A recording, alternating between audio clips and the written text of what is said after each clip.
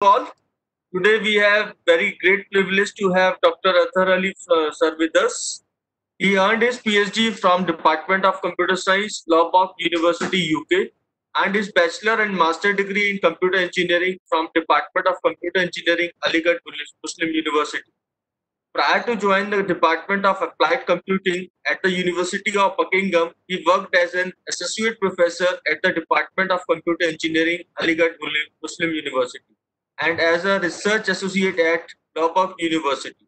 His research interests include image and video coding, multimedia information security, system engineering, systems, and machine learning. Today's survey lighting is upon the system security parameters on the medical image processing. Now I request sir to take over the session and enlightening us with your great knowledge and experience. Sir, please. Thank you very much, Dr. Vishal. Thank you for that introduction. So good afternoon again, everyone. As Dr. Vishal mentioned, my name is Athar. I am a lecturer at the School of Computing at the University of Buckingham in the United Kingdom.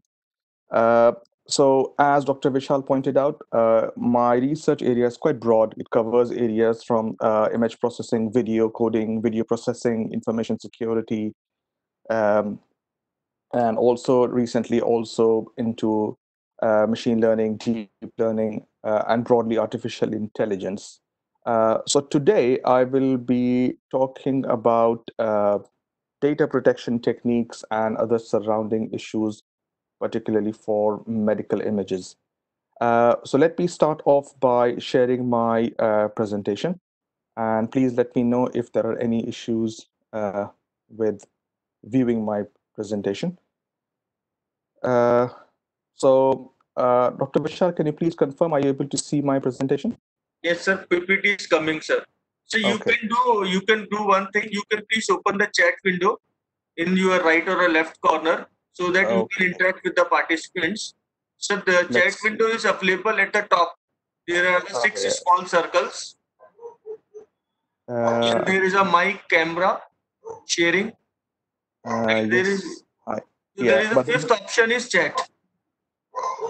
okay. So is that called? But it says it's called private chat. Start private chat with this participant. So is that what So I have you to just click on? click on the chat. Okay. So in the So chat now there is a at the right side you will get a chat window. I'm trying to send you a message now, Dr. Vishal. Yes, sir. Please. Did you get that? No, I think you have selected to any particular one. I Okay. have not I'm received trying chat to message. see. I'm trying to see. Because what it is doing is that it is showing me. Yes, sir. In which you have checked now that there is option at to everyone. There Okay, is a I'm just one trying to drop out see. menu. Drop Let down me. menu there is Uh, everyone. I have just text a message, sir. Hi. Let me see. I may probably have to go back to. Should I stop sharing my screen first? No, no. Without sharing, you can also see the chat. Because uh, in it's Right. showing me grid view, then it's showing me So you crystal please clear. just please click on the stop sharing. Then you will Okay, get the option of chat. let's Then after see. we will share again. Because I think I am actually using an Apple platform. It may be slightly different on this. Yeah, there is slight difference in all the softwares, na, sir. Google, Zoom, please. I There, think so. Because I'm trying to see if there is any option where it can allow me to. Also, I'm trying to struggle with. Okay, I've got it now. Okay, I think I found it because for me it's coming out as a pop-out window separately. So I think I was able to see that. So if I close this and I close the participant list, so on the top it says participants, sir, and there is a you have clicked on text the with participant. participants. Yes. Yes, yes. So now I can see that window, and I've got a lot of messages from. Okay, I may try Yes. to see if I can read. I've got it from Dr. Avinash, Miss Neha. Uh, I've got it from Miss Varisha, Jyoti. So I think I can see all the messages. That's fine. Okay, that's fine. That's fine. So Uh, now it is. I think it is okay, Dr. Athar. You may start. okay, Just put your presentation in slideshow. okay. Let's see if I can do that. How's that? So I'm not sure whether the chat window will always be visible. Are you able to see my title screen? Anyway, Dr. Vishal, what you can do, you can keep track of important questions which participants are asking and writing in chat window. Yes, sir. And towards the end of the lecture, you can remind sir those questions, so he will take it up. Yes, sir. We can do, sir. Yeah, Correct. So that's fine. let him complete his lecture. So, are you able to see my first slide? Yes, Oh sir. yes. Oh yes. Okay. So let me again restart. So good afternoon, everyone back in India. So as you can see, my name is Athar. I'm at the School of Computing at the University of Buckingham, and I will be talking about data protection techniques for medical images. So let me start off by showing you the outline. So the outline, I'll start off with the background, talking about what are the security issues surrounding medical images. We'll take a look at the infrastructure, which is normally used in medical systems worldwide. Quickly dip into talking about the threat model. So we'll take a look at what the threat model is in terms of what are the different kinds of attacks that are usually launched on medical systems, and what are the different kinds of approaches that attackers usually take to breach medical systems. Then we'll take a look at some of the security models that are currently in practice today worldwide. Uh, but then, obviously, these security models have flaws, and that is the reason why you have these attacks still taking place on medical systems worldwide. So we'll take a look at some of the attack vectors. Uh, the attack vectors will describe basically some of the most popular approaches that attackers usually take in order to breach secure medical systems.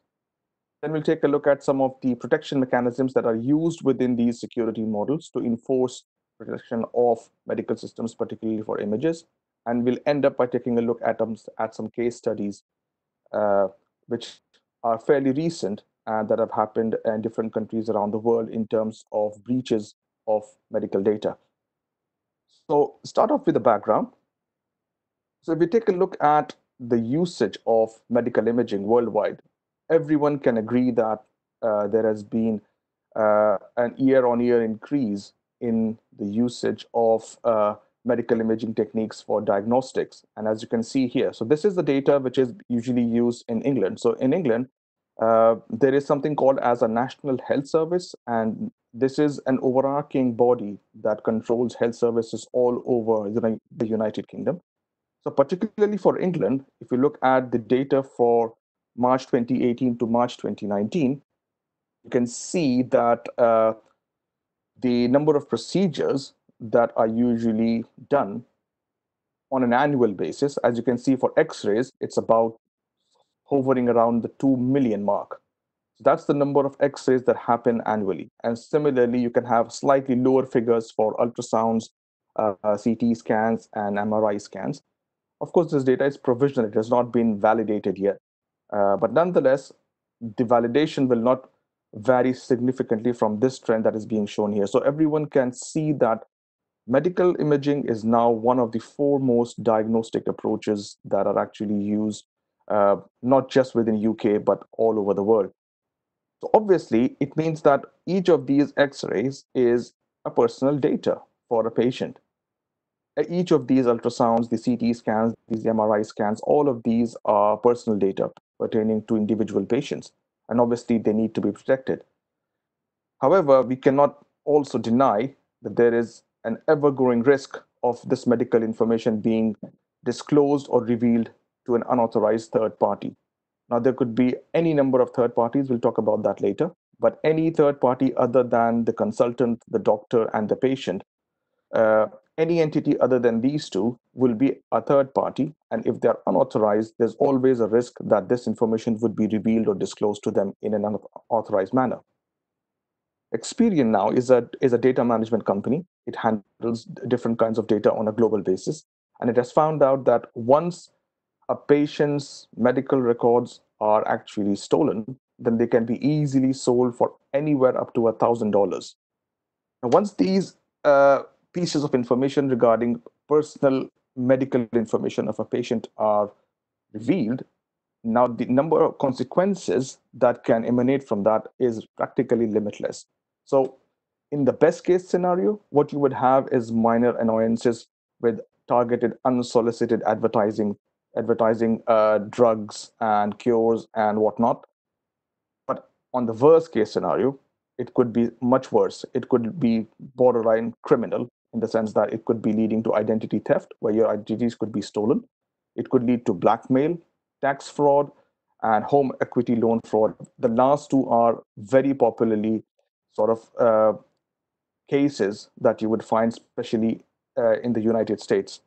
So, tax fraud and loan fraud for home loans is something which is fairly common, uh, which can emanate from medical data being stolen of patients in the US. So, therefore, it means that it could be anywhere from annoyances to quite serious criminal offenses, really.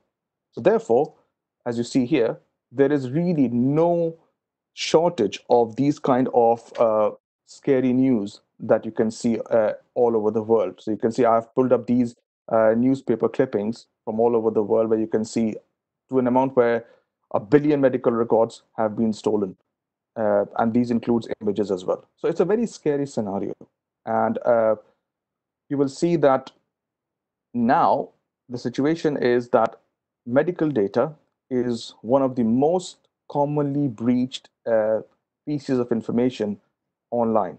So, the most valuable and the most vulnerable piece of information that is now stolen these days is of patients and their corresponding medical records.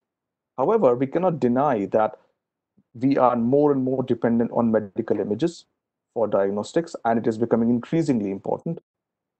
Now, obviously, to have these medical images being taken by these medical imaging devices, they need to be sent across from one system to another, and therefore they need a network, they need a computer network.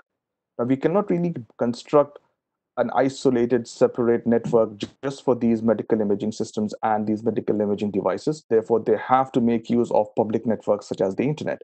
That is really inevitable, that is unavoidable. Nothing can be done about it. So what we have to do is we have to think about using existing networks and then try to have some sort of security mechanism enforced while using those public networks.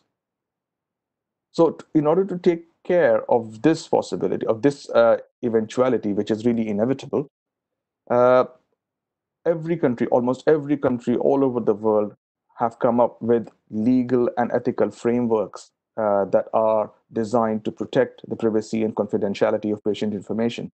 As you can see here, in the US, you have something called as the HIPAA, which came in 1996. In the UK and in Europe, you have something called as the GDPR, which is basically a refinement of a Data Protection Act, and this was refined in 2018 to now much more exclusively cover medical imaging device data as well. And in India, you now have something called as the Personal Data Protection Bill, which has been tabled in the Parliament in 2019. It has not been ratified yet, so it is still an ongoing process. But even India now is sort of keenly looking at coming up with some sort of a legal framework which will protect uh, the information of patients. So when we talk about the threat possibilities, so what are the different possible outcomes that may happen as a result of medical imaging data being stolen? So all of these are some of the consequences. So the threats that you may possibly get out of medical imaging data being stolen is it can simply be unauthorized access. So someone is just uh, sort of snooping on someone's medical imaging data. It could be disclosed to a third party. It could be modified to even say, for example, remove critical evidence which may be required in a court of law. It could simply be deleted as a prank. It could be sold off on the dark web, which could lead to further consequences such as blackmail and so on, fraud, identity theft, ransomware. We'll talk particularly about ransomware. This is again something fairly recent as a threat that has come up, wherein people try to steal off your data and then demand money in return. And the list of attacks really goes on. So that's why I've written here as an etc. Because really attackers are coming up with newer and newer threat possibilities for medical imaging data. Okay, so now let's take a look at the infrastructure. Uh, so this is a very simplified model of the infrastructure that we use. MICS stands for Medical Imaging Cyber Physical Systems. So it's a cyber physical system in the sense that you have to make use of these physical components in this network, as well as use the public network in order to make these devices communicate or talk to each other. So if you look here, so here's a medical imaging device. Once the diagnostics of a patient are run, they will be transferred onto something known as a PACS/RIS. I'll talk about this in the next slide. And from there on out, it could even be transmitted onto a doctor or a client's workstation.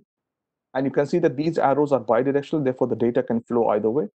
Now, usually, the communication between these components are based on a VPN. VPN is for a virtual private network, which means that it is a sort of an enforcement policy where all the communication that happens between these components is essentially kept private and secure as a result of the VPN connection.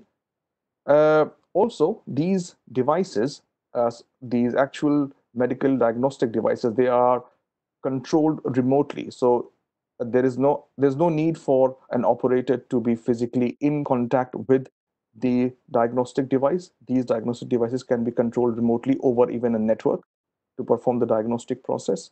So therefore, even this control has to be done over a secure connection. So once we understand these are the three basic elements of any MICPS, there's nothing much to discuss in terms of an imaging device. So we can have things like X-rays, CT scans, CAT scans, bone scans, MRIs. All of these are the devices.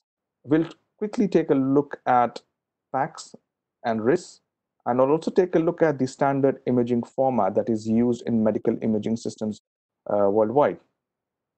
So we start from the left-hand side, and this is what a PACS is. So PACS is basically a picture archive and a communication system.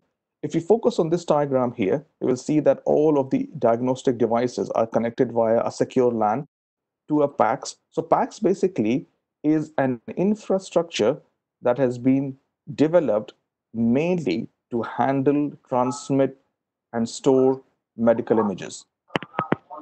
As you can see here, any images that have been sort of generated by these imaging devices, they are sent onto a PACS server. And then from there on out, it could be sent across a LAN to some PAC clients, and it can also be sent across the internet to some PAC clients remotely on the other side of the world. So basically, this infrastructure has been set up only to handle, transmit, and store medical imaging devices. On the other hand, you have something called as the RIS. Now, this is a software solution. So what this does is that it sort of automates the workflow of the transmission of information from medical imaging devices to the corresponding clients. And these could be doctor workstations or even patients and devices. And it will also enable any flow of information from these PAC clients back into the PAC. So for example, if an image has been generated, let's say by an MRI device, it comes and sits in the PAC server, and then from here on out, it would be sent to maybe a doctor's workstation. So a doctor's workstation could be a PAC client, and then once the doctor has performed the diagnostics, then that result could be sent back and stored into the PAC server.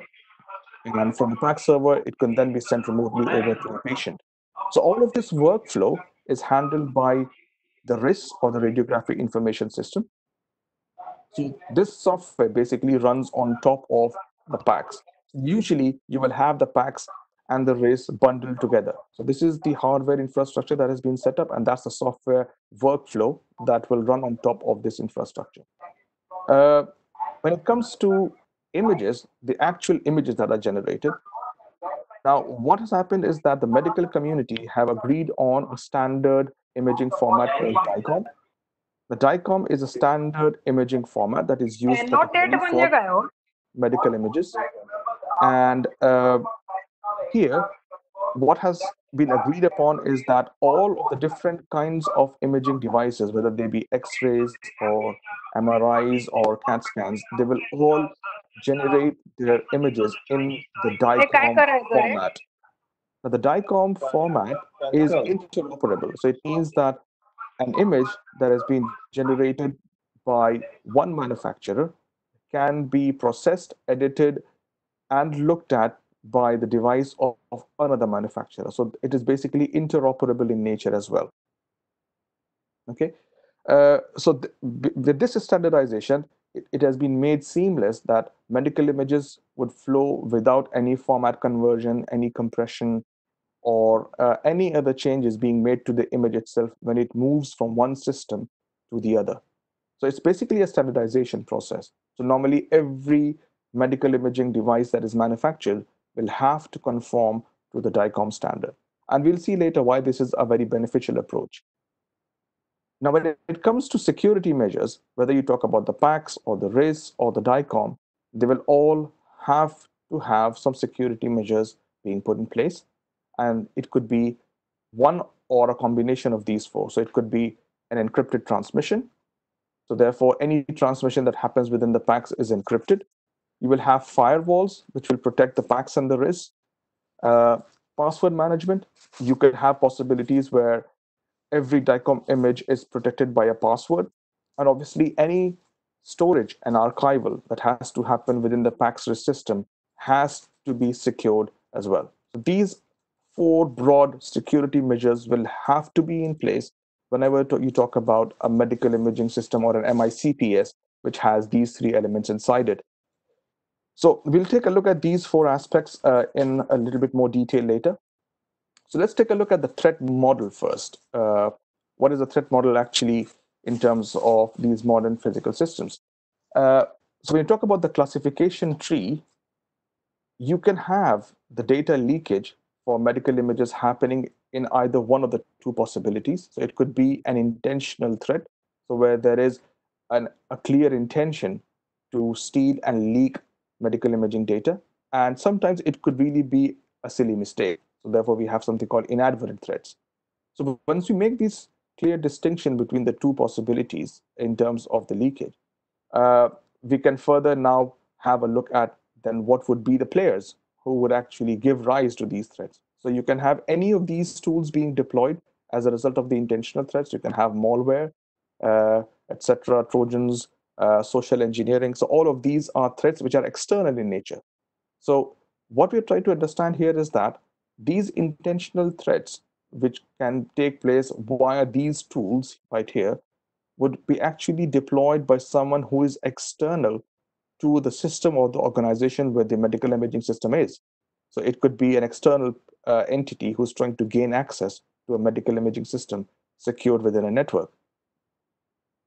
However, there have been cases where the threat has actually emanated from inside an organization. So where it could be an insider player, such as, for example, an employee or even a third party entity which has access to those medical imaging devices, which has lawfully gained access to the network where the medical imaging system is, and then has carried out an attack from inside the network. In those cases, we call that as an insider attack.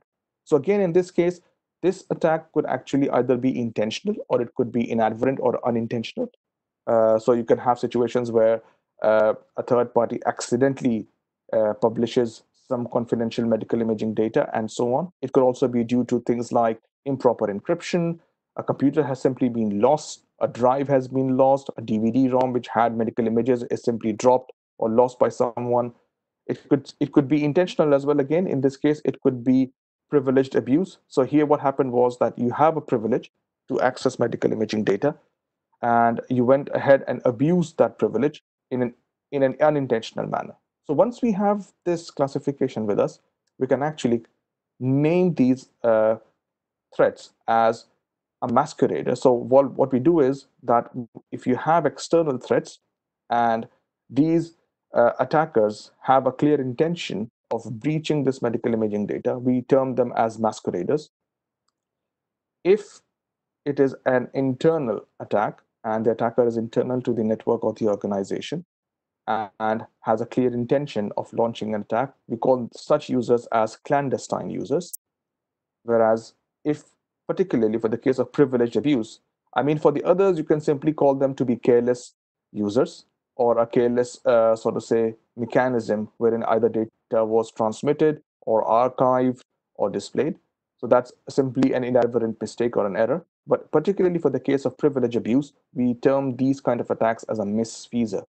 So by looking at this classification tree of different kinds of attacks and the attack players that are usually involved, it gives us a very clear handle on how we can identify and manage these attacks should they happen. So let's take a look at the security model. So once we understand what the threat model is, let's take a look at the security model. So we'll start off by the legal framework. So particularly in the case of the UK, the law, and of course, the GDPR law, which is applicable in the European Union and the UK, it's not at all that different from the HIPAA or the data protection bill that has been tabled in India, because they more or less address the same issue, wherein that they clearly say that all healthcare organizations have to take adequate data protection measures to protect sensitive and personal information of all of their patients. And this is how it starts off, but then some laws, they are very specific in how this should be enforced. So for example, if you look at GDPR, then it has three broad avenues where they demand that all hospitals, all medical related organizations which deal with hospitals have to take adequate measures to protect sensitive and personal information. And that is to do with these three. The first one is not really relevant to us, so I've highlighted it in a different color because we're not really dealing with reliability here. This is a reliability issue. But the next two are the ones that we'll focus on. So how do we physically protect the main server? So the main PAC server within a hospital or a related organization has to have appropriate measures deployed to physically protect the main server from only allowing access to authorized users. Uh, and the next one is where we are sort of more involved in, which is to do with how is the data stored, how is it transmitted, and which users are allowed access to this data. So we'll only take a look at the last two avenues for protection. The first one is really not relevant and beyond the scope of this talk here. So when you talk about the last two aspects, they are actually handled by something known as the CIA triad. CIA stands for confidentiality, integrity, and availability. These are the three aspects that are to be addressed in the last two requirements that have been laid out within the GDPR legal framework. And as you can see here, uh, what is happening is that in terms of confidentiality, you have to ensure that data is protected from unauthorized access and disclosure. Data has to be protected when it is in transit, when it is archived, when it is displayed, all of that. Then, when it comes to availability, you have to make sure that the data is only available to authorized personnel. There is an acceptable level of performance in terms of not having unacceptable delays and loss of information. You have to think about aspects to do with fault tolerance, reliable backups, to prevent any loss or destruction of data, any sort of say unwanted alteration of data. Integrity has to do with things like, again, you have to ensure that the data is consistent.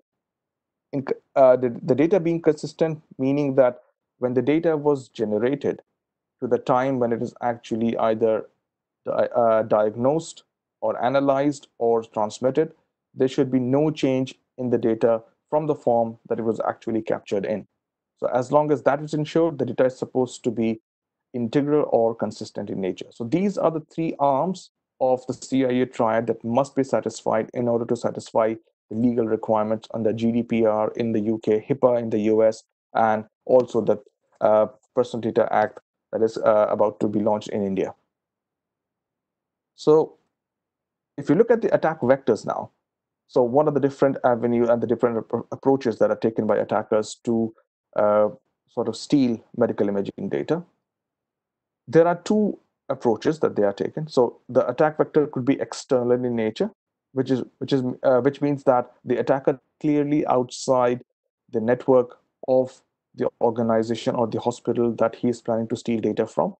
And the other one obviously will be the internal approach. So we'll take a look at that after this. So when we talk about the external approach, there are three broad methods of attacks that are usually taken by external players. So it is to do with remote server poisoning. It could be an internal network penetration and physical brute force. We'll take them one by one. When we talk about remote server poisoning, so this is to do with the fact that all of the medical imaging devices that are in use today will, in one way or the other, be connected to the manufacturer's server. And that is essential because then the manufacturer can perform diagnostics remotely, they can perform updates remotely. So, therefore, it is a necessity that every time there is a constant connection between a medical imaging device and the manufacturer's server. Now, even though attempts have been made to make this connection via VPN, however, the manufacturer's servers themselves are sometimes not that secure. So, to gain access to a medical imaging device, what the attackers usually do is that they try to break into the manufacturer's server first, and from there on out, piggyback on the VPN connection of that compromised server with the medical imaging device and thereby gain access to it.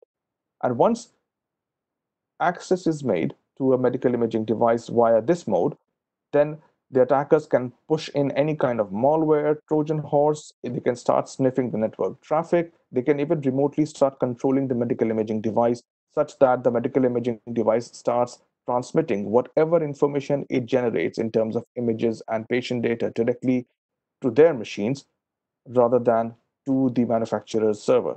So, in a way, this is basically a compromise of the manufacturer's server, which allows attackers to gain access to the medical imaging device itself and then try to control it remotely. So this is a scenario where the connection between the medical imaging device and the manufacturer's server itself is not compromised, but the server is. So this is a very difficult attack to predict and also to manage and prevent, because it is now the responsibility of the manufacturers themselves to make sure that the server is secure enough. It is not a fault or a weak link in terms of the connection between the server and the medical imaging device. It is the server which is the weak point. We talk about internal network protection. Now, this is something which is again very much unavoidable in the sense that when you go to a hospital, when you go to a medical organization, they usually offer public Wi-Fi. Now, we all know that public Wi-Fi are extremely insecure. Uh, they do not perform any sort of authentication whatsoever in terms of allowing users to log on. So, an external attacker would simply walk into a hospital, log on to the public Wi-Fi, and once they have got access to the public Wi-Fi, then the next step would be that they would start performing something called as port scanning. Now, herein, what they're trying to do is that they will try to gain access to the server which is offering that insecure Wi-Fi and start to look for any ports on that server which are actually open for uh, unauthorized access or even allowing access with little or no protection whatsoever. So once they're able to identify such a port which is available for access into the server, from there on out, what they can do is they can perform the next step of the attack, which is called ARP spoofing. ARP stands for Address Resolution Protocol. And this protocol is a protocol which binds the IP address of a machine to its MAC address. MAC address is the actual physical address of the machine. So there is a link between the IP it has on a network versus its physical address. Now, ARP spoofing tries to mimic this link, and by falsely identifying a machine as a legitimate machine on the network by giving it a fake MAC address and linking it to a valid IP address on the network. Therefore, the server begins to trust that machine as a genuine machine on that network. So, this attack allows the attacker to perform what is known as the MITM or man in the middle attack. So, then what will happen is, as a man in the middle attack, once the attacker's device has been authenticated as a possible genuine device on that network, it can then start to sniff the traffic that is flowing between a PAC server and a medical imaging device. So, in this case, the first step that has led to the breach was the insecure Wi-Fi, which allowed the attackers to start scanning the ports for any poor security or no security at all in the first place.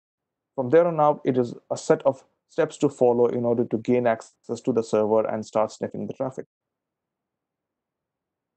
The third aspect of the attack vector is known as physical brute force. Now, this is something extremely low tech, but nonetheless, it is extremely effective. Here, what happens is that it will be a misfeasor, of course, and a misfeasor, obviously, being a legitimate, say, employee or a personnel within a hospital or an organization, has physical access to the medical imaging device. It could be a technician who is not really happy with the working conditions or not really happy with the organization and wants to get revenge. So he nonetheless is a valid employee. So therefore, he has access to a medical imaging device. Now, what will happen is that if this misfeasor has physical access to a medical imaging device, even though maybe the machine itself is locked with a password or an access code, the misfeasor can still go ahead and dismantle the machine and physically steal any storage devices within it, such as disks or memory, which may have any medical imaging data inside it. So that's the easiest way. It's pure theft and nothing else. On the other hand, sometimes these devices have an emergency access code which is needed for rebooting the machine, for essential maintenance, and for fault identification and fault detection. So it will allow technicians to have emergency access to the machine if they were to enter an emergency access code. Now, once this code is there in a machine, some basic functionalities can be made accessible without requiring any authentication in terms of a password. So in this case, a technician, let's say, who is intent on stealing this medical imaging data, they may try to go through the machine by using its emergency access code, and they only have access to the basic functionalities. But once they have access to the basic functionalities, they can now inject any other malware into the medical imaging device to gain further access to its other functionalities, or even from there to gain access to all the records that it has stored inside it. So this is known as the foot in the door method. So you get the foot in the door to make sure that the door doesn't close by using its emergency access, and from there on you can start injecting your malware and Trojan horses, etc., to gain complete access to the system. So these three attack vectors are extremely difficult to manage and extremely difficult to control, because they would mean cutting off other essential services as well, which is really not possible. So therefore, the best is a prevention strategy, where what you do is that you stay on the lookout for any suspicious behavior, and once you detect any suspicious behavior, you step in to stop that suspicious behavior. There is no other strategy that you can have which is a proactive approach. It has to be a reactive approach. Now, when you talk about internal attack vectors, in this case, as I said to you, that the attacker is basically internal to a network.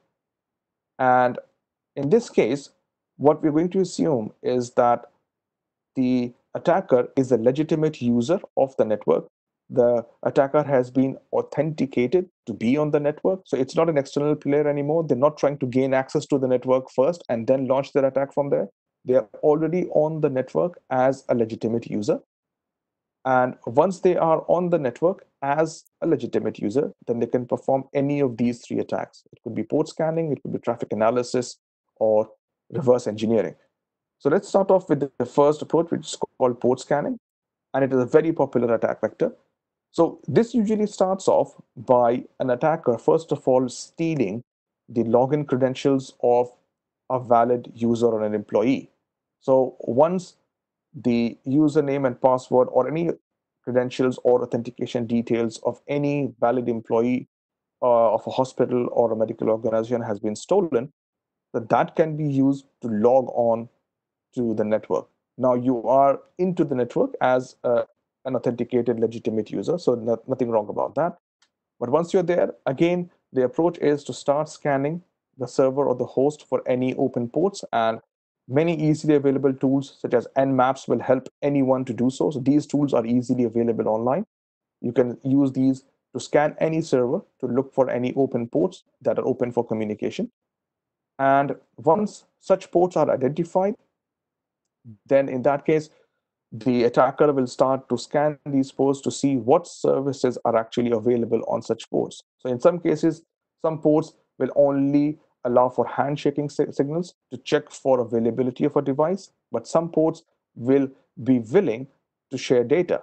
And that data could be things like how many machines are connected, where they are located, what are their capabilities, and some other ports will be willing to reveal much more information, such as the nature of the server, what are the capabilities of the server. And in particular, I'll talk about one uh, major flaw that has been identified on one of the ports, which is known as the Heartbleed vulnerability. So here, SSL stands for Secure Socket Layer, and this is an encryption approach that is used to establish a secure connection between a server and a client. Now, what happens here is that once this connection has been established, the server and the client have a trust relationship, that they trust each other as being authentic machines, and whatever they are sending to each other is authentic and genuine information. Now, in this case, once this connection has been established, what the client can do is that the client can essentially fool the server into revealing the entire contents of its RAM. So, whatever is in the RAM can be entirely revealed to the client that is asking for this information. And if that happens, it means that in this case, the server is revealing not just the information that the client has asked for, but is also revealing information that was not meant for it. And this is known as the Heartbleed vulnerability. And this was a major flaw that was found in the SSL, which is, as I said, an encryption technique that allows for a secure connection between a client and a server. So here, the flaw was that the port which allows for an SSL connection could be fooled into forcing the server to reveal the contents of its entire RAM rather than just the information that the client was asking for. And in this case, if the server has got a few images stored in the RAM, they could easily be dumped onto the client if it asks for it under this vulnerability. So this was a very popular attack vector. This was carried on for a long period of time before it was identified. And then the authority which handles the SSL standard was notified about this vulnerability before they managed to plug this gap. But before this gap was plugged, it led to a lot of data breaches, and that involved a lot of medical imaging data also being stolen. The next internal attack is traffic analysis. Now, this is also known as a passive attack, because in this attack, what usually happens is that obviously all the medical imaging devices are connected to the server via an Ethernet, and all Ethernet switches have something known as a mirror port. A mirror port is a special kind of a port where usually network engineers try to plug into the switch or connect to the switch via this port in order to analyze the data on the network to look for any possible faults. So if you are trying to manage a network in terms of analyzing its traffic or the intensity of the traffic and to see whether all possible nodes are up and running, so any analysis that has to be done on the network by network engineers is usually done by the network engineer connecting to the mirror port of the switch and analyzing the traffic. Now, this mirror port should normally be closed and should only allow for authenticated users to connect to it. However, because of poor deployment and because of, let's say, lax security measures, the mirror port could sometimes be left open. And if it is left open, then in that case, an attacker could connect to the mirror port of the switch, and this would allow the attacker to start analyzing any traffic that flows through that switch. And in this analysis, the least that the attacker could do is to simply look at the information and not make any changes. But in a worst case scenario, the attacker could not just analyze this information that is flowing through the switch, but can also inject their own malware in order to target a particular machine on that network. So again, this is an attack which is very easily carried out because the tools to do this, such as Wireshark, are easily available online. So all an attacker has to do is to connect to a switch, analyze its ports to see whether the mirror port is available for connection, and if it is, deploy the Wireshark analysis tool there and start sniffing the traffic.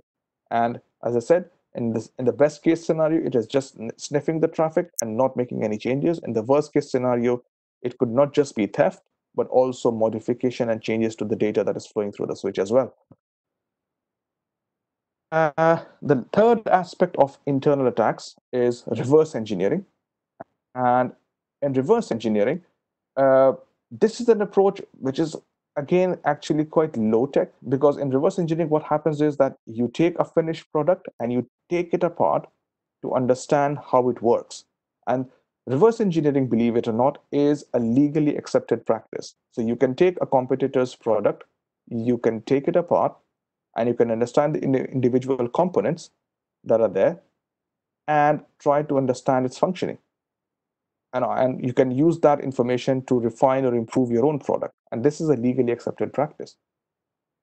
Similar to this, what can happen in medical imaging systems is that once an attacker has gained access to a medical imaging device via any of the techniques that we have just discussed, what they can find is that usually these medical imaging devices are run or managed using open source software. And that is simply because of the fact that it allows third party manufacturers and third party maintenance organizations to perform maintenance on the medical imaging devices. So you don't really have to go to the original manufacturer to perform any updates, etc. But once you have a medical imaging device which has got open source software which is running that device, it means that an attacker, once they have gained access to the device, can easily get hold of the original source code that is running the device, make any changes to the open source, and have the medical imaging device run as they see fit. So it could be as simple a case of modifying the open source code such that whenever the medical imaging device generates any data, it is not just sent to the PAC server, which is controlling that device, but a copy of that medical image is also sent to the attacker. And in this case now, because the change has been made in the source code itself, it is almost impossible to detect that this has been the case, because there is no attack happening. Network analysis by cyber forensic experts will not be able to detect this attack because there is no suspicious activity on the network itself. It is now the source code, which is inside the medical imaging device, that has actually been modified and changed such that it also sends a copy of the medical image to the attacker as well, in addition to the server where it is supposed to be archived. So this is a very potent attack. This is a very serious attack, and it is very difficult to detect. So when you come to the protection mechanisms now, and let's take a look at whether some of the protection mechanisms that are in use today are effective in preventing any of the attacks that we have just seen. So these are some of the approaches that are used in order to protect. So you can have either one of them or a combination of these in order to protect medical images. So you can start off by encryption and watermarking. You can ensure physical and network security, and you also have something called system hardening. And obviously, all the legal frameworks always publish a security guidance that organizations must follow in order to ensure medical images are protected. So when you talk about encryption, uh, encryption methods basically are applied on the data before it is transmitted or archived. So as soon as the medical imaging data is obtained, uh, it is immediately encrypted. And once it is encrypted, usually it is transferred from the medical imaging device to the PACS and the RIS via a VPN. And obviously, we know that with a VPN connection, everything is encrypted. Uh, by default, many of the imaging devices today are all HTTPS based. And you know that HTTPS is a secure protocol which is used on web browsers for establishing a secure connection between a client and a server. Also, some manufacturers are now installing what is known as a hardware security module, which controls or rather protects not just the source code inside these medical imaging devices, but it also protects all the images that are stored or archived within that medical imaging device as well. Uh, However, the problem is that it is usually an add-on feature. It is not there by default, and therefore, if a medical imaging device does not have an HSM, then it is now the responsibility of the hospital or the organization that is using the medical imaging device to have mechanisms enforced that will protect the device and any images contained therein.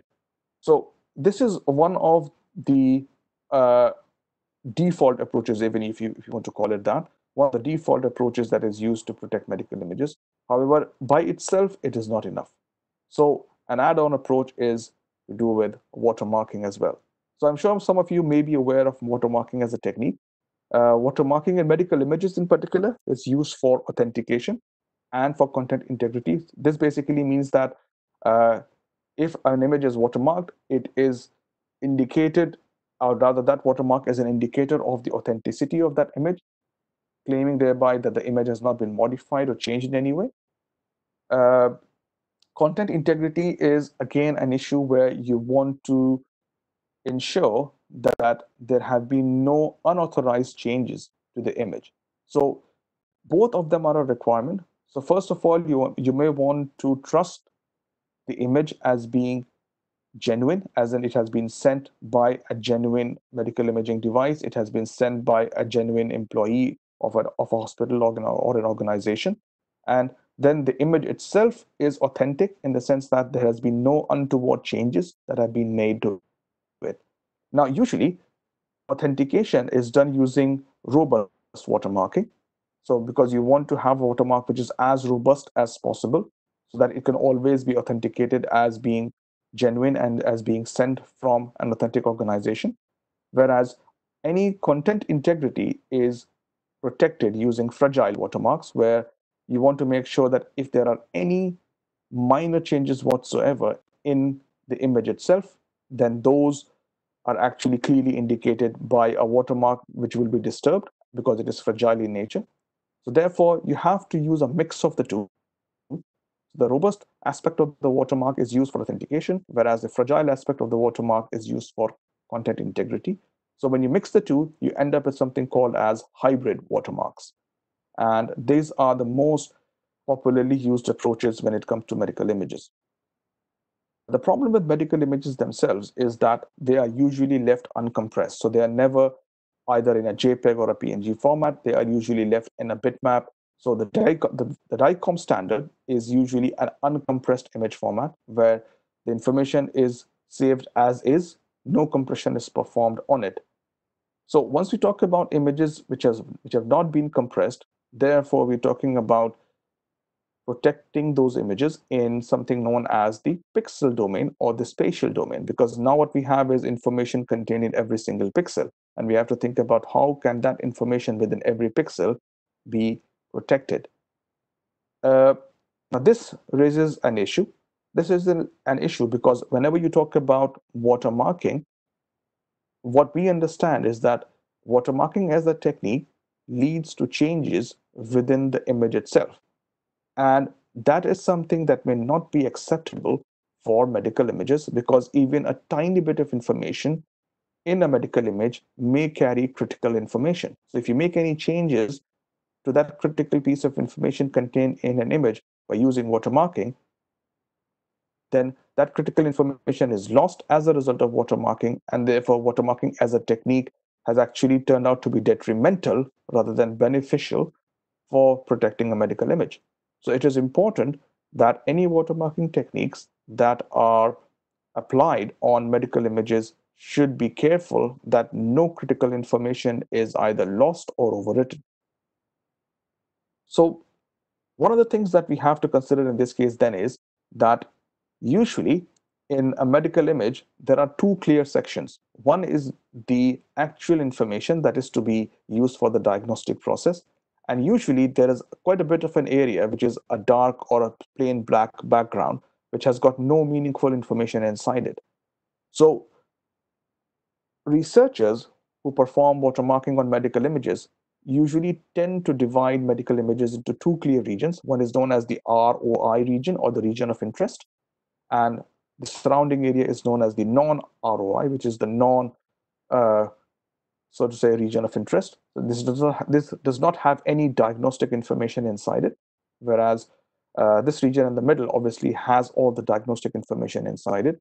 So the idea being that any information within the ROI has to be maintained as such, whereas all of the surrounding information, which is black or dark in color, does not have any diagnostic information. So we are more flexible to do or make any changes to this surrounding region rather than in the ROI. So when we have this information with us, what we can have as a possible watermarking approach is as shown here. So you start off with the patient information. This could be things like the name, the age, the diagnostic history of the patient, etc. And that is critical information because that will link the patient to the diagnostic image. So we take the patient information and we encrypt it first. So once it has been encrypted, what we would do now is that because we are going to make sure that the ROI region always stays protected, and this is the actual region that has the diagnostic information of this patient. Therefore, there has to be a link between the diagnostic information within the ROI and the patient. So therefore, the patient information that we have ended up encrypting here will actually be embedded in the least significant bit of the information or the pixels that are contained within the ROI. Now, obviously, you can say, well, if you're changing the least significant bit and of every pixel within the ROI with the patient information, you are making changes to this information here. And you just now mentioned that this should not be changed. Yes, that's true. This should not be changed. So the way to do that is that once we go ahead and make changes in the least significant bit of all the pixels within the ROI, the original bit information that we had actually changed here is extracted before the embedding is done. And that is known as the recovery information because this will allow us to get back to the original bit information of the ROI. So that is extracted before the embedding is done. And we save that separately. And once we have saved that separately, then the embedding of the patient information is performed in the ROI. Now, the original information that we had extracted from here within the ROI is encrypted using a different encryption algorithm. And then this encrypted information, which is the original LSB information, is now embedded in the non-ROI region. So the reverse, as would happen now, is that the non-ROI region, which has got the recovery information, is decrypted first. And once it has been decrypted, the recovery information is obtained. And once the recovery information is obtained, it is saved at a temporary location. Then the LSP information from the ROI is extracted. And we know that the information that we have extracted from the ROI at the moment is the encrypted information. So once it is decrypted, it is then saved in yet another temporary location, and the recovery information is put back into the ROI to regain the original ROI information in terms of the pixel values. Now, this decrypted information that has been saved at another temporary location is now decrypted to get back the patient information. So this is how a link is made between the patient information and their corresponding diagnostic image. Now, this turns out to be a pretty effective approach to protect uh, patient confidentiality in terms of their diagnostic information. However, we have not yet taken into account the fact as to that the image can still be stolen. So if it is stolen, we still have a problem, even though the information will not be revealed from the image because the information has been encrypted.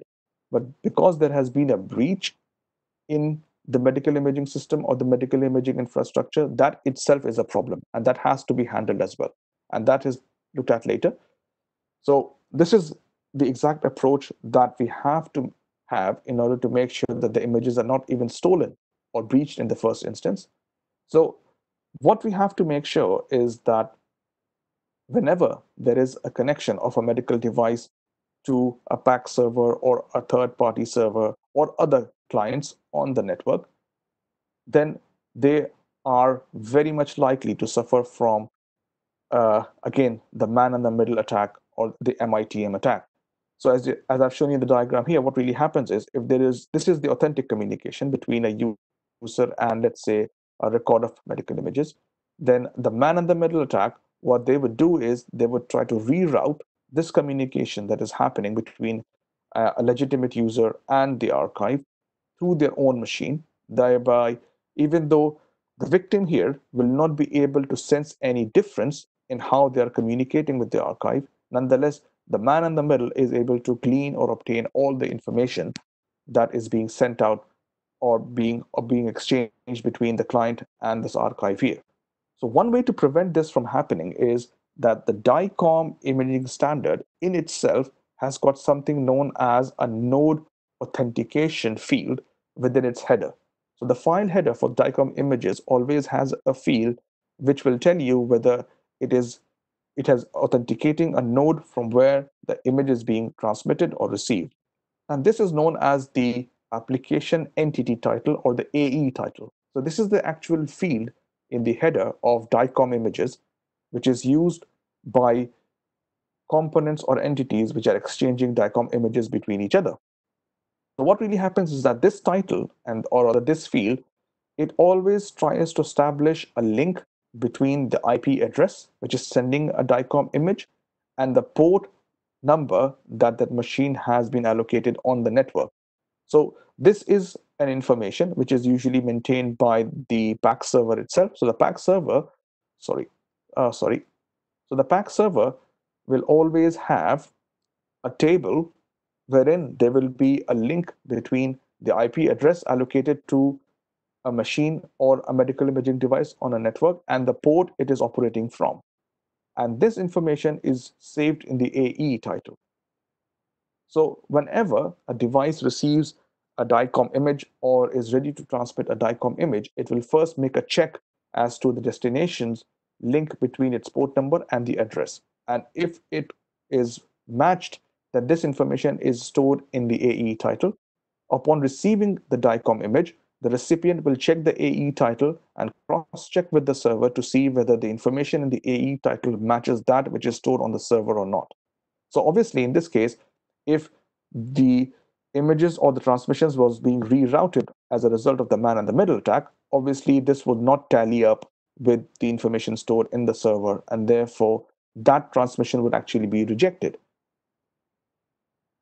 But the problem here is that this is a piece of information that is only stored within a DICOM image, and we cannot just rely on this AE title being a preventive measure for man in the middle attack, because in the man in the middle attack, the attacks have been getting more and more sophisticated. And one of the easiest ways to defeat the AE title check is to again perform ARP spoofing, where again you try to mimic the table information that is stored in the server with regards to the connection between an IP port and IP address and a port.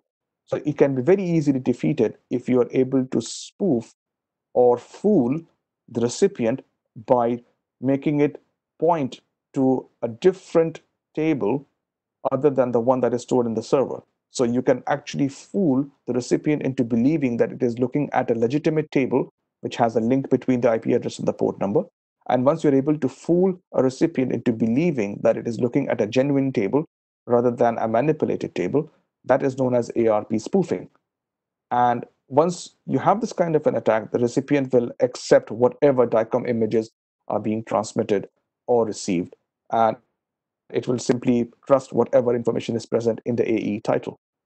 So, one of the interim solutions to avoid this is to create static ARP entries. Usually, whenever a machine enters a network, it is given it a dynamic IP address. When it leaves, the IP address is taken away. So, usually, the server maintains a pool of IP addresses which are allocated and deallocated to machines as and when they arrive and leave the system. To avoid this kind of ARP spoofing, one of the easiest ways is that the server will maintain a static table wherein it will have a set of static IP addresses given to machines along with their port numbers. And this will not change.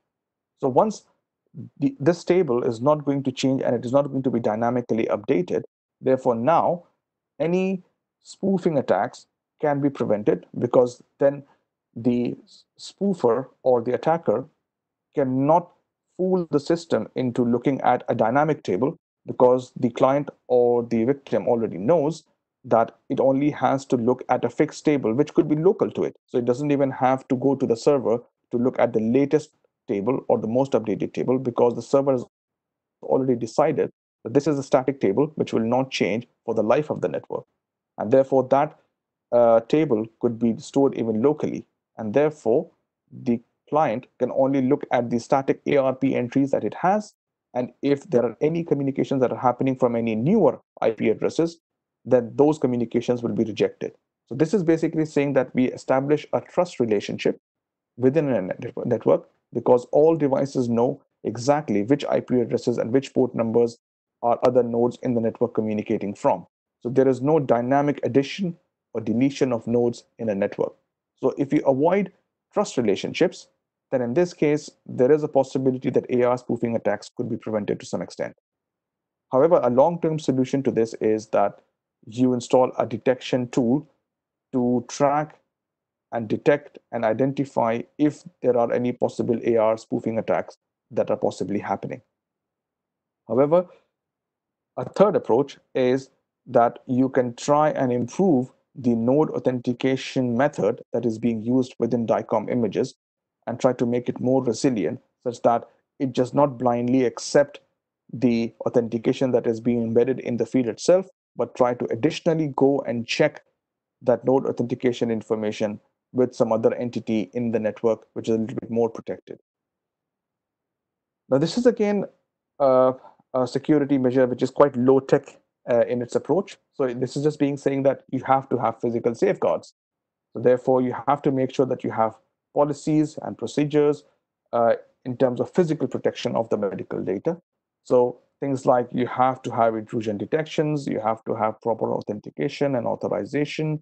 You have to make sure that only authorized personnel within an organization, even though they are legitimate employees of the organization, but still have to have an additional level of authentication before they can actually access any medical data. So within the UK, you have got actually the law, the GDPR law, which says that these are the physical safeguards that are a must, that are necessary to protect medical imaging data. Uh, in the US, also the HIPAA has a very clear framework as to what the health services must follow in terms of ensuring physical security for medical imaging data. Uh, I have not been through the details of the personal data protection bill that was tabled in India, but I'm fairly certain that it will also have a very clear set of framework that will be laid down in terms of how to have physical protection of any repositories that store medical imaging data. So if you look at this Sorry to interrupt you. Can yeah, we take few questions, sir? you want to take a question now? Yeah, sure. Go ahead. Yeah, we can take few questions in between. Then after last at the end, we can take few, sir. Well, if you want, because I think I probably have got about 10 more slides to go. So Okay. up to you. Yeah, that's up to you, sir. We will take at the end, sir. Okay. Let me just finish it off in about 5 to 7 minutes, No, and no issue, sir. we'll have the last 15 minutes for Q&A. Okay, sir. Okay, right. So if you see here in this diagram here, when you talk about the physical safeguards, again, as you can see, I have got this from the HIPAA Academy from the US. And if you look at this layer here, it says that you have to have at least these four aspects under physical safeguards. So you have to make sure that access controls are in place. Workstations have to have appropriate security measures in place. Uh, Personnel should have proper authorization when working on a workstation, and all device and media should also have proper controls in order to make sure that who has or who hasn't got access to these medical devices. Finally, system hardening. System hardening will use all of these approaches or a mix of these approaches. So you'll have to have firewalls in place. Uh, Packets have to be filtered, especially if they're coming from outside the network. Obviously, anti-malware, anti-spyware are there.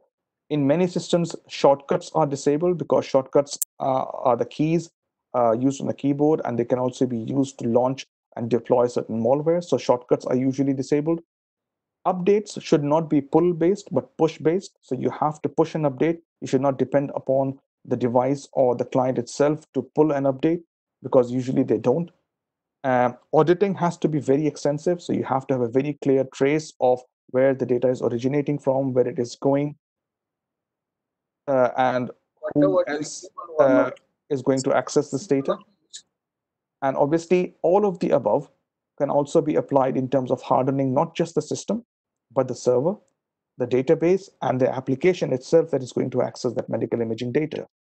So the above six are the hardening steps, and you can use a combination of these on the server, on the database, on the application, and on the medical imaging device itself as well. Let me quickly take you through some of the case studies very quickly. So this was a big data breach in the UK in 2017. It was called WannaCry. This was ransomware, and it infected about 200,000 computers. I think it was around the world, I believe. And then the damage that WannaCry actually led to was people are estimating up to billions of dollars. In the UK, it actually hit the National Health Service hospitals, and the medical imaging devices were brought down, and all the computer systems that were used in the NHS were locked up as a result of the ransomware. Uh, as you can see here, up to 70,000 devices were actually affected, including MRI scanners. People were actually turned away from hospitals if they had emergency surgery being scheduled as well as a result of this attack. So people were literally being brought in ambulances and then being turned away, saying that medical imaging devices were down as a result of this attack, so surgeries will not proceed. So this was a major catastrophe in terms of a data breach happening in the UK in 2017. Uh, it had to do with particularly Windows systems, because most of the computer systems used in the NHS in England are all Windows based. And this had to do with the fact that some of the Windows systems were not updated. And the attack was particularly targeted at Windows 8, Windows 2003 server systems. Windows XP systems were impacted as well, but usually Windows XP systems crashed as a result of this attack rather than were actually a victim of the attack. This attack was actually done via the SMB network protocol. This is the protocol that allows access to different resources on a network. So if you want to access the files, printers, serial ports, and other serial devices on a network, you can do so via the SMB. So what really happened was that the ransomware was dropped on the network as a dropper, and the dropper basically is a Trojan horse. So it contained inside it, of course, the malware that was supposed to actually detect any weaknesses or vulnerabilities in the system. Then it had the encryption software itself that performed the encryption as part of the ransomware. It had the decryption keys as well in it, and also a copy of the Tor browser, which allows for encrypted communication between a client and a server. Uh, what was the modus operandi in this case was that the uh, dropper or the ransomware tried to actually access a hard coded non existent URL. And if it failed to do that, it would go ahead and encrypt all the files on the victim's machine. So it was as simple as that. It was a very primitive and a very sort of say amateurish kind of an attack, wherein all it did was look at and try to access a non-existent URL. If it didn't exist, go ahead and encrypt everything on that system. So it was very easily defeated by an amateur hacker. What he did was he simply registered that non-existent URL, and as soon as the URL began to exist, and once the code tried to access that URL, and the access was found because the URL began to exist, it failed. It simply did not go ahead with the encryption. So it was easily defeated, but before it could be defeated, it led to loss of billions of dollars. This was also a fairly recent case in 2018 in Norway, and this actually led to the patient information of almost half of the population of Norway being revealed. And this was a highly professional and targeted attack. People believe that this was an insider attack, so there was probably a clandestine user or a misfeasor who had got legitimate access to the network and who led to the medical records and the images of half of the patients in Norway being released. So it released two databases, the patient records in themselves and any of the interaction that the health service had with the Norway's armed forces.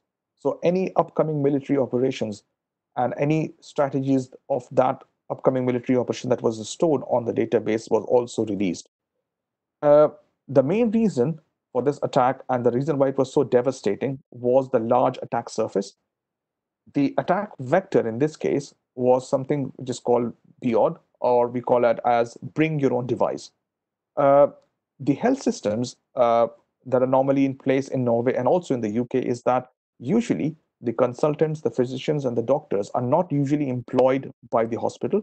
They are considered to be third-party entities of a hospital. They come to a hospital, they meet their patients, they perform the diagnostic process, they they give any clinical advice, and they leave because they also work at other hospitals. So because they're not directly employed by the hospitals but act as consultants, so what they do is that in order to improve their productivity, they sometimes tend to use their own personal devices for the diagnostic process. So they can be using their own phones, their own tablets, their own laptops, which means that they are not as secure as a device or a system or a computer that is actually installed within the network of the hospital. So because these devices were unsecured, therefore they did not have the best security practices enforced within them. And this meant that there was a huge gap in security between the security mechanisms that have been enforced by the hospital and any security that was there on these personal devices of the physicians and the consultants. So, therefore, this led to a large attack surface being made available to the attackers.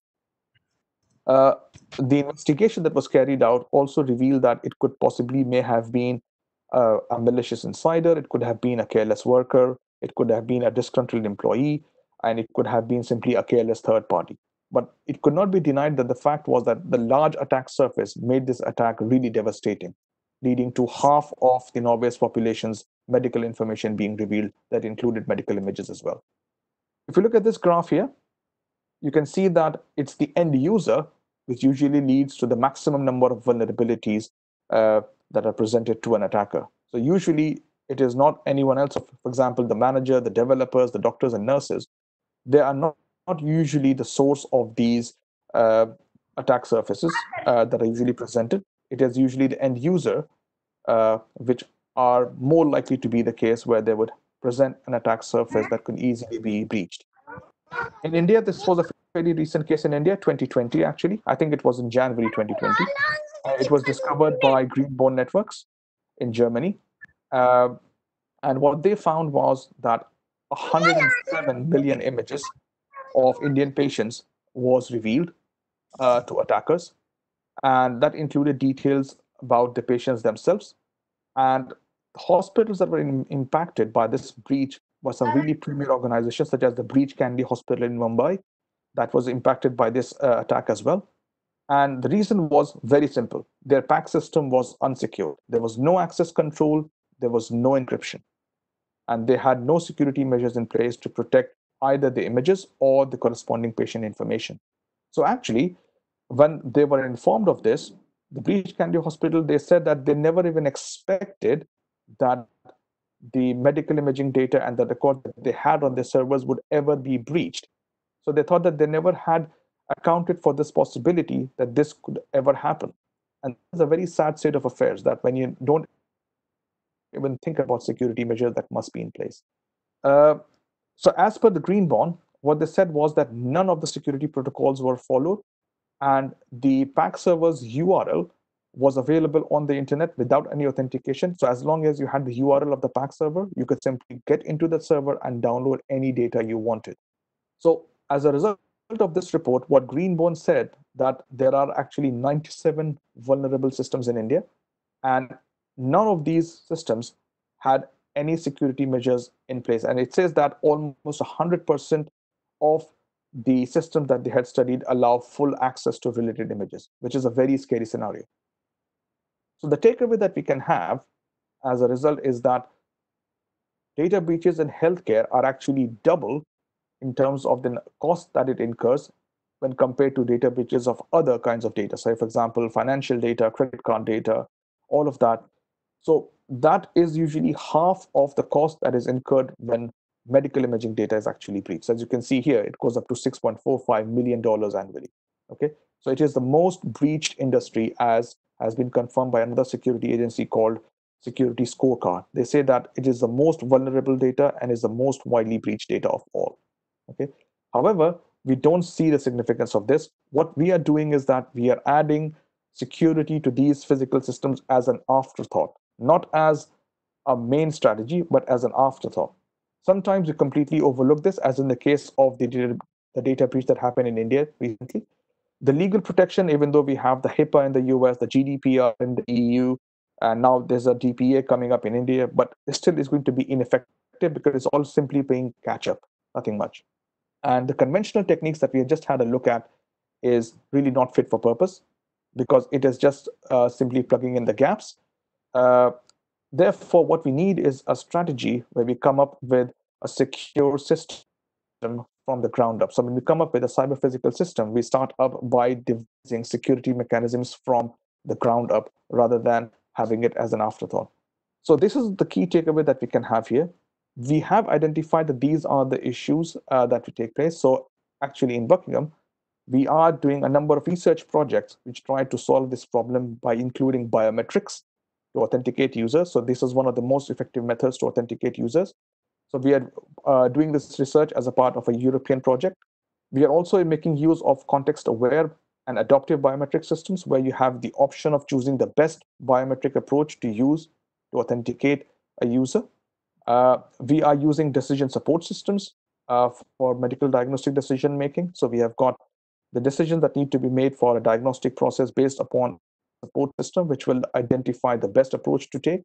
And we're also taking a look at, because now most of the medical images are now being transmitted via cloud-based approaches.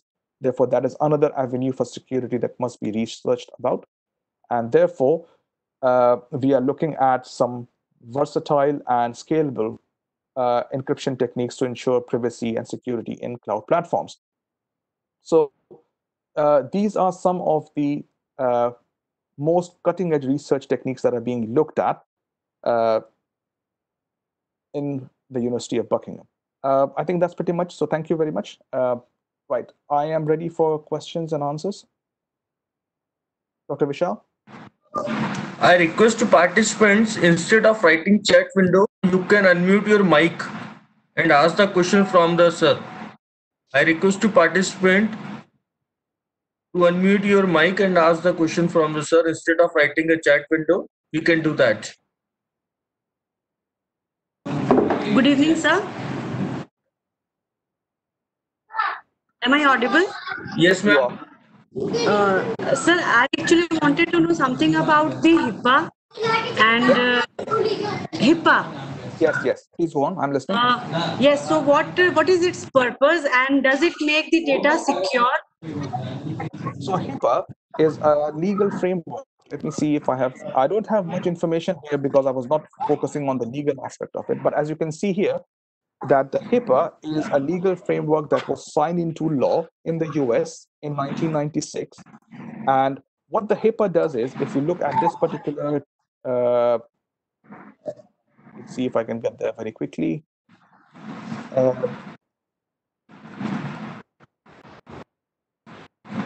Yeah.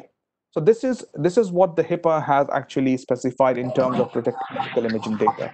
So it says that you have to have uh, protections and safeguards in place to protect medical imaging data, not just in terms of physical protection, but also you have to have appropriate measures in place to protect medical imaging data when it is acquired, when it is transmitted, when it is archived, and when it is displayed. So at every step of the medical imaging process, you have to make sure that there are appropriate safeguards in place. And these safeguards are a responsibility of not just the hospital, but also the legal responsibility of the consultant, the technician, uh, the network maintenance entity, and even the manufacturer of the medical imaging device. So essentially saying the entire circle, which involves the medical imaging, so to say, workflow, right from acquiring to archival to storage, are all under the purview of HIPAA. That means that it is saying that at every step that you perform, you have to make sure that there are some legal responsibilities that you must have in order to protect this data. Does that answer your question? Yes, sir. Okay. Sir, so do we have some of this kind other than HIPAA? So, as I said, I mean, in the UK, you have got something called as the GDPR, which is a very strict law with regards to the privacy and safety of medical imaging data. Uh, and it is a law which is very broad in its approach because GDPR covers the entire European Union. It covers the UK. It covers a certain portion of Scandinavian countries as well. So it is a law which is very broad in its geographical reach. As I said to you, in 2019, India tabled the data protection bill. It is still, I think, it is still being ratified. It has not yet been turned into a law, but in India also, this law should be in place in the near future. Almost every country in the world has a legal framework that they are trying to come up with in order to specifically protect medical images. I only picked up three cases for the UK, the US, and India. I'm sure that you will find relevant legal frameworks in almost every country of the world. Okay, thank you, sir. You're welcome. Dr. Aarti, can you please unmute your mic? Dr. Aarti, you please ask your question. Dr. Harshita.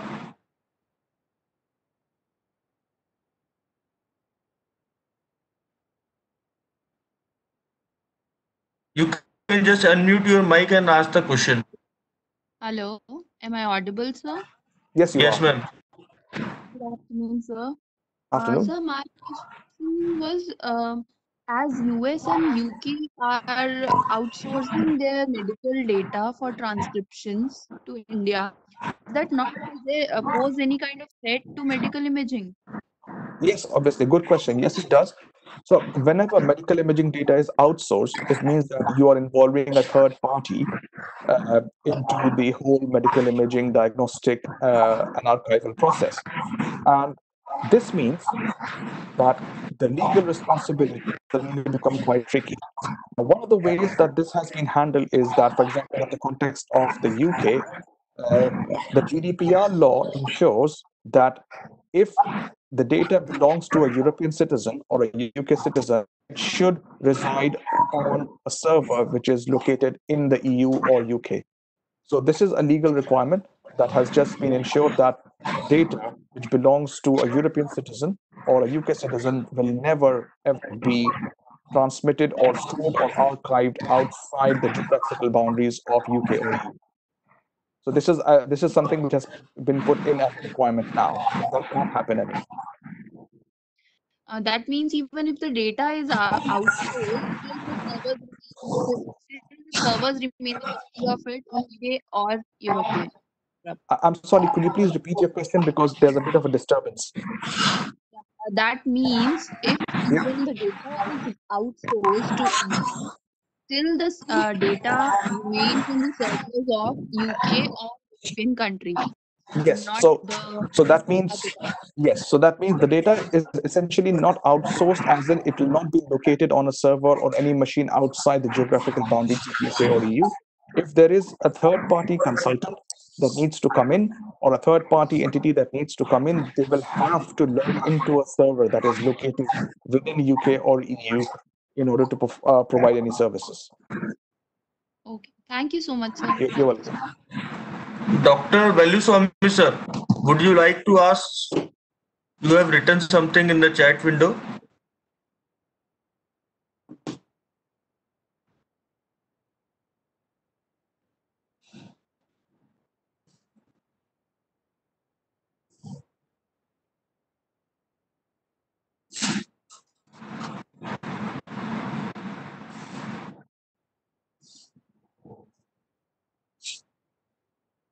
Dr. Jitender Kumar, you have asked 2-3 questions.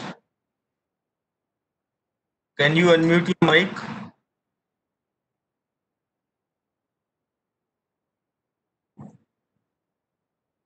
So there is a one question. Suggest some standard encryption algorithms for medical images. There are no standard algorithms for medical images as such. Any standard encryption algorithm can be used for performing encryption on medical images. And that is simply because of the fact that if any proprietary encryption algorithms were used, then it would mean that uh, it would not be that widely deployed or be in use.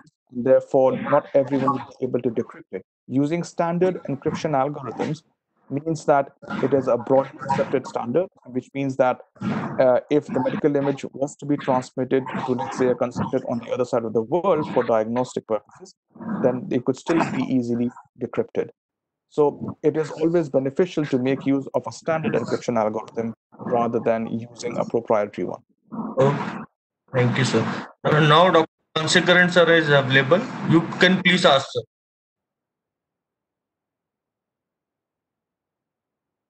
You are not audible, sir. Dr. Veluswamy, sir, you are not audible. I think there is some problem in your mic.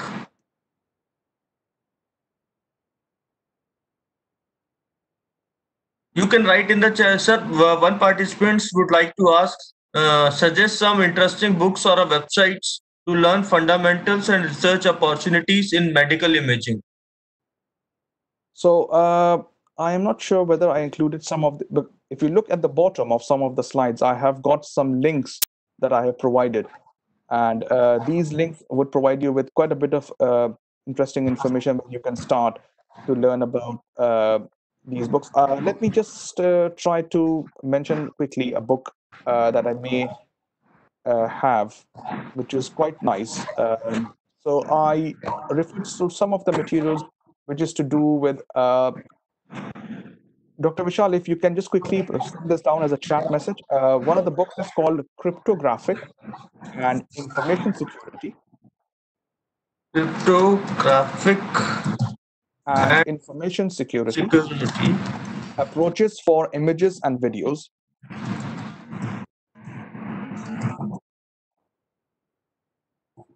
That's the name, Cryptographic and Information Security, Approaches for Images and Videos.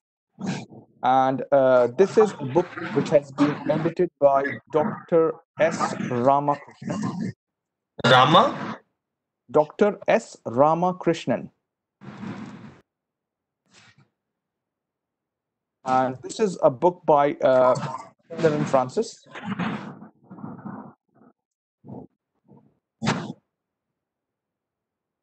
And this is a fairly new book. It was published in 2019.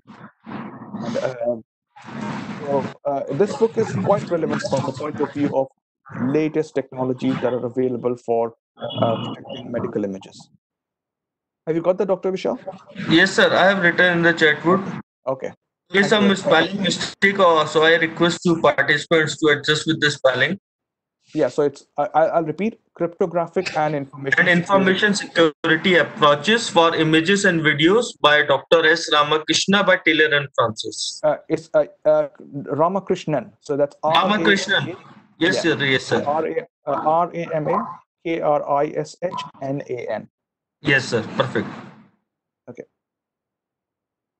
So, anyone have any question?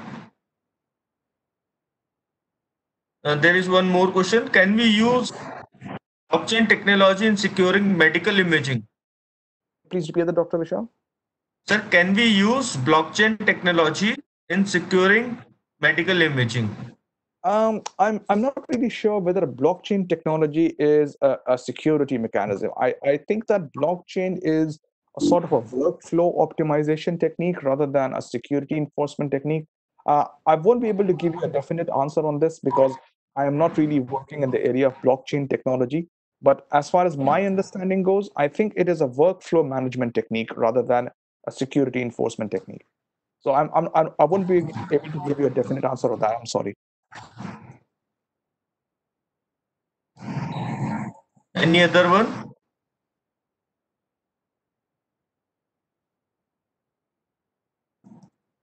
I would like to ask one more question.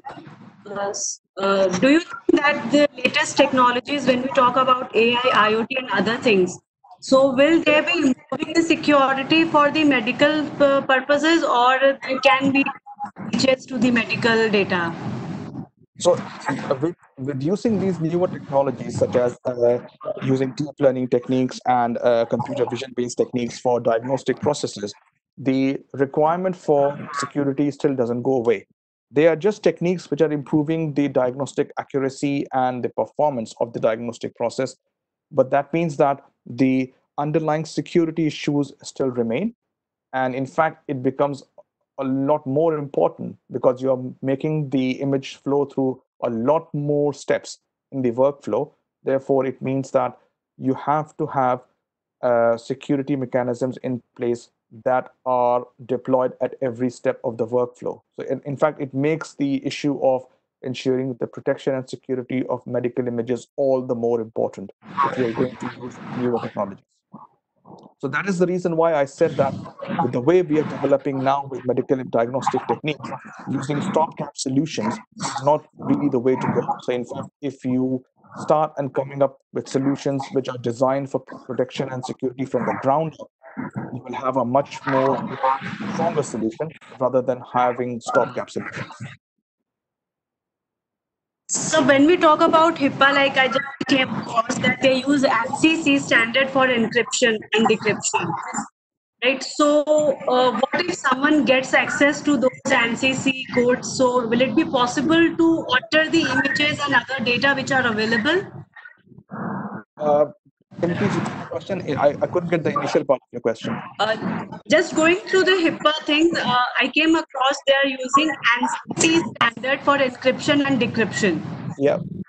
And if by chance I get those, the coding mechanism, if I get, so will it be possible to kindly distort the images, particularly other than the data? So in general, when you talk about an encryption technique, the encryption technique is a standard, which means that we understand how the encryption technique actually works. But the encryption keys that are actually used to encrypt, they are the ones that are usually kept secret and are only shared between trusted users. So even if you do know what is the encryption algorithm, it does not mean that you will be able to decrypt the data because the key itself is not revealed to you.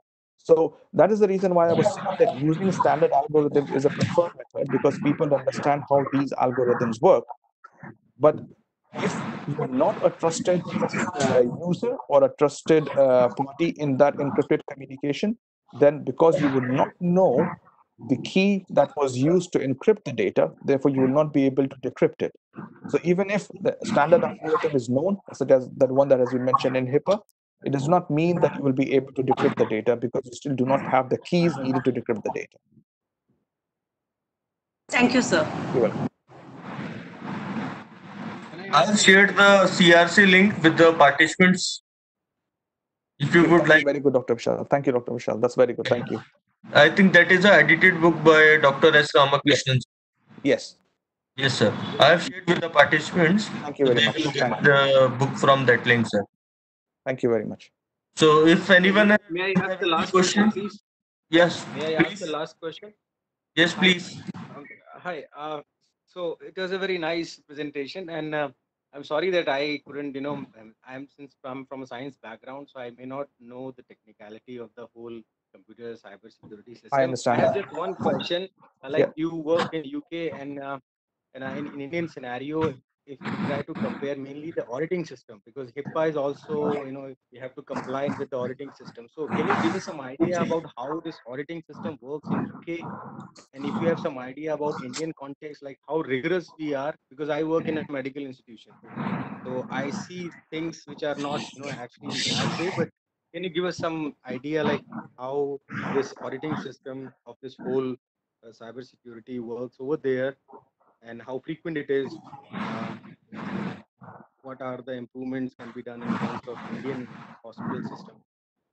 So that's a very good question. And in terms of the auditing process, I mean, there's a whole organizational change that has to happen in India because at the minute, uh, the entire diagnostic process in India is mainly a mix of paper-based or physical auditing as well as or digital auditing.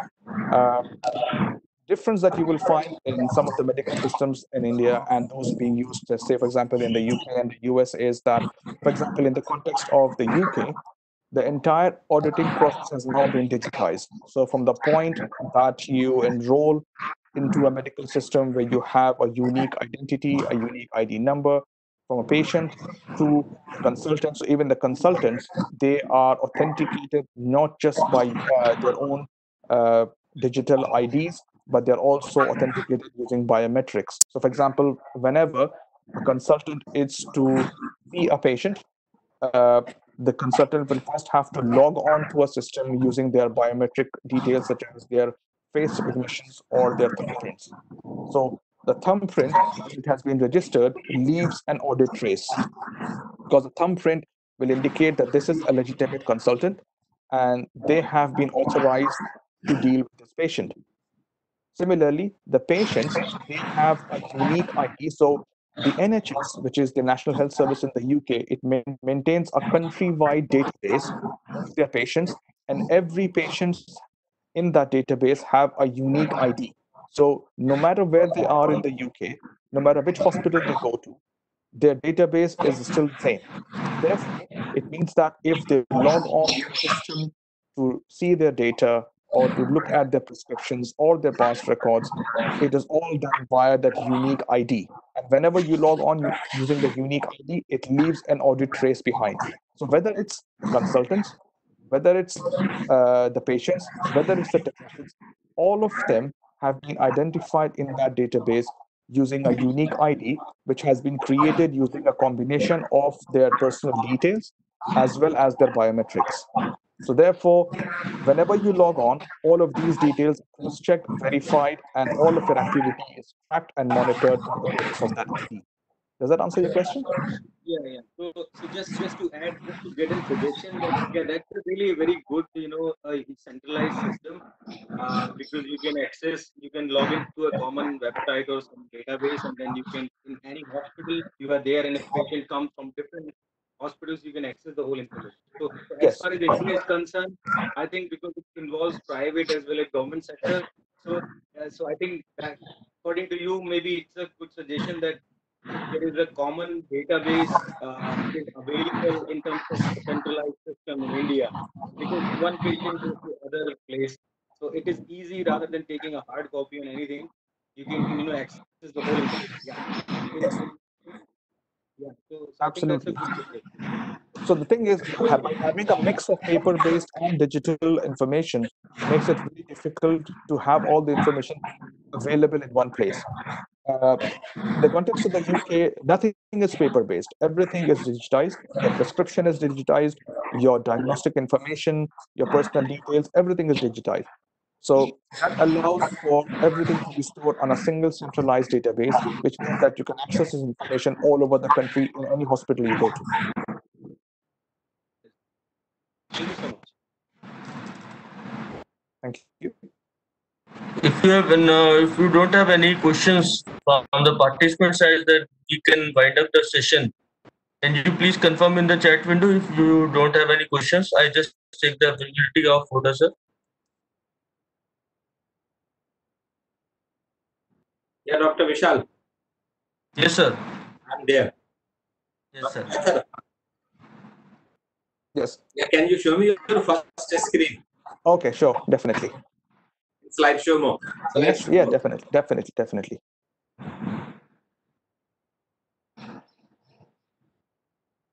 Yeah, that's all. So, Dr. Athar, thank you so much My for pleasure. having Thank you. delivered such an exhaustive lecture. I was thinking that I was sitting in a class where research material related to medical image processing, whatever it is, different type of threats, different dimensions of the threat, possible mechanism using which they can be protected, and related issues were discussed. It was a wonderful session, and thank you so much for having accepted my request, found time out of your busy schedule of examination and other activities at the university, and shared your valuable input with the participants. I'm sure these inputs will be of immense use to one and all. And even I didn't have this background, but I found it interesting and admirable. So thank you so much, Dr. Athar. It was my pleasure presenting this to you. My pleasure, and I'll be more than happy if I have the time again to do so all over again. Thank you very much, Yes. and I hope I didn't bore you too much. No, it No, was no, very sir. interesting, and take care, because everywhere the problem is, and we all have to learn to live with COVID, with precaution, with some guideline, with some new normals of the life. So take care Absolutely. for Take care for you, for your family, and United Kingdom.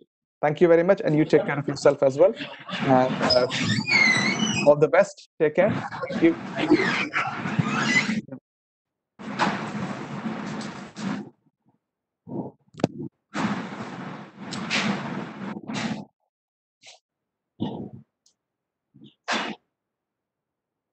Okay, Dr. Vishal, I think you can Ji. wind up. Yeah, now I'm winding up the session for today, sir. So we will meet all the participants on tomorrow at 10:45, so that we can start the session at 11 a.m. sharp.